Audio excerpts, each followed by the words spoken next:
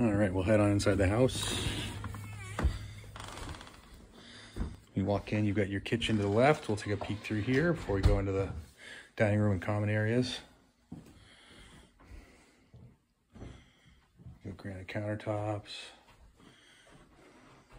This door leads out in the direction of the garage. You could possibly connect this up, do a little breezeway.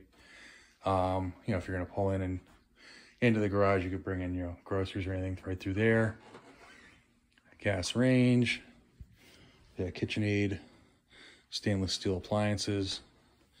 You get your dining room area facing out to the backyard. But yeah, you get a nice post and beam with a pickled finish to it. You got a wood burning stove, and there is one mini split here they use just for the AC.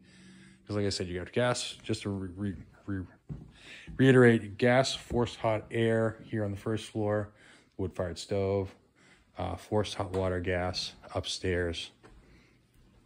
We'll make our way towards the master, the first floor master. Off to the right here, you got a little half bath. And here's the master. It has a slider leading out to the backyard.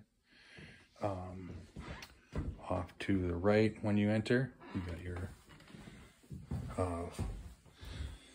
master bath, double sinks. Nice glass shower. And you've got a great amount of storage in here, as you'll see. Here's your kind of a standard closet here, just to the right of the bed. And then you've got, it's a walk-in closet technically, but could definitely be a, you know, could be an office, could be, you know, you've got a lot of storage here. And then this leads out, also has access to the little deck, the wraparound deck, little coffee nook right here. Oh, and I almost forgot, there is, where is it? I almost walked by it. There is a, where is it? Shoot. Don't mind me. There is, forgot where it was for a second. Ta-da!